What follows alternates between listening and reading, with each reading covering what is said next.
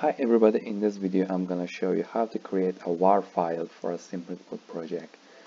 The default packaging type for a Spring project is jar, but sometimes we need to change it to WAR file.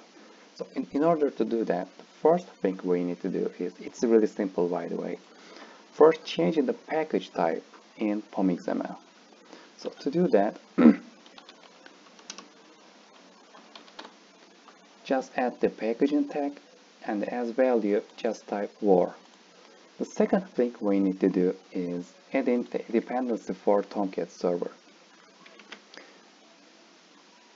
The artifact ID is Spring Boot starter Tomcat and the group ID is org.springframework.boot.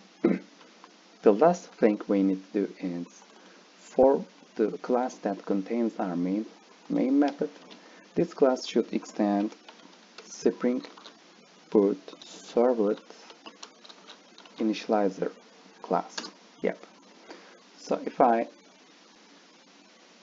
try to create a file for my maven project, let's run maven install command.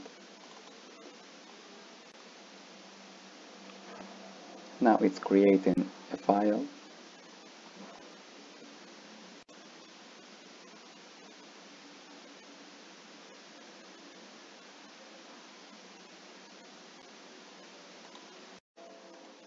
So my build is successful and under my target folder I can see that a WAR file has been created.